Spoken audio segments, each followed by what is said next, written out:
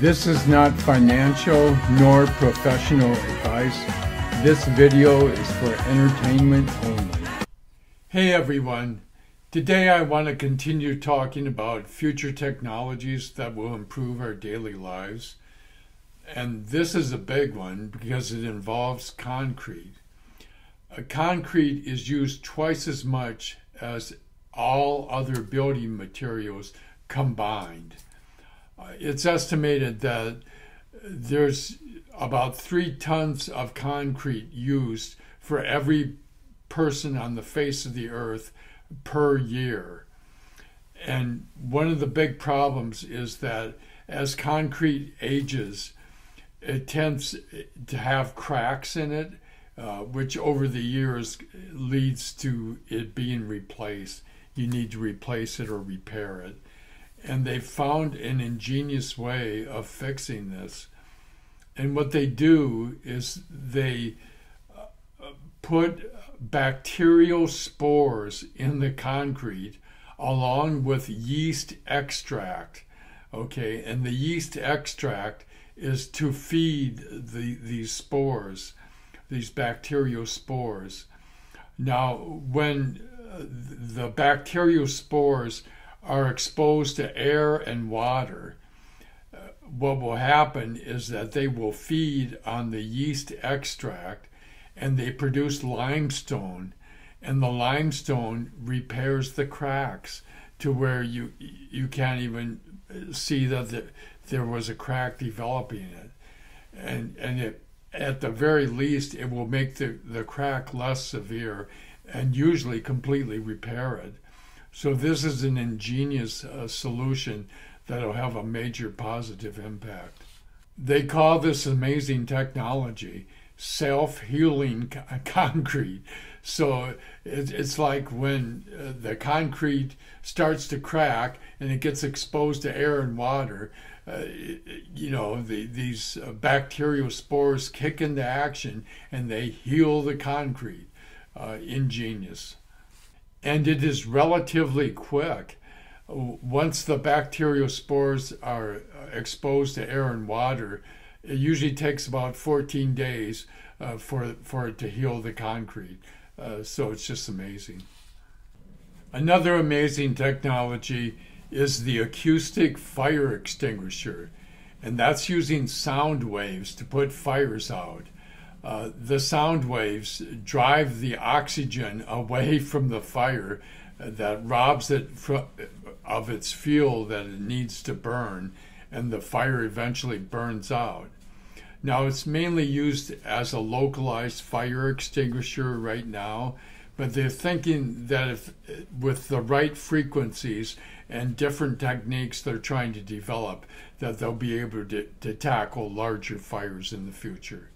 And the next one is kind of special interest to me because I used to be a farmer in a previous life. And it's floating farms. And the idea is so absurd and wonderful at the same time, is why it interests me so much. But it's making use of the surface of the earth that probably wouldn't be used for anything else. And that's usually where it happens. Only 30% of the earth is used for agriculture, the earth's surface is used for agriculture, and 1/3 of that is used for raising crops, and the other 2/3 of that is used for grazing. So there's really a small part of the earth that's being farmed. Of course, a lot of it is unfarmable with mountain ranges and deserts and so forth, and the Arctic and Antarctic ice caps. So I don't know. I think they're probably counting those in there too. So, but this makes it's related to the idea of vertical farms. But if you have vertical farms, you are using land, and so you're taking up space that probably could be used for other purposes. And this is to use it in waterways, that it's not interfering with anything else, and also can be used for other purposes.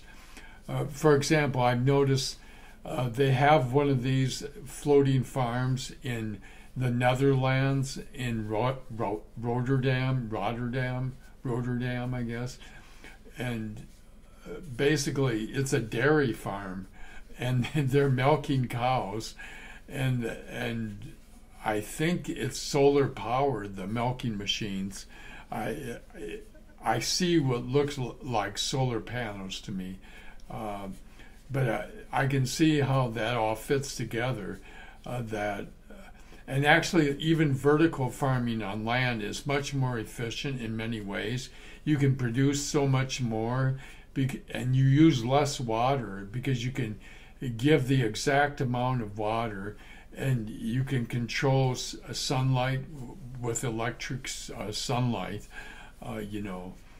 So it's much more controllable, and it can be much more productive in many ways, and especially on your high dollar niche crops, let's say, it can be profitable too.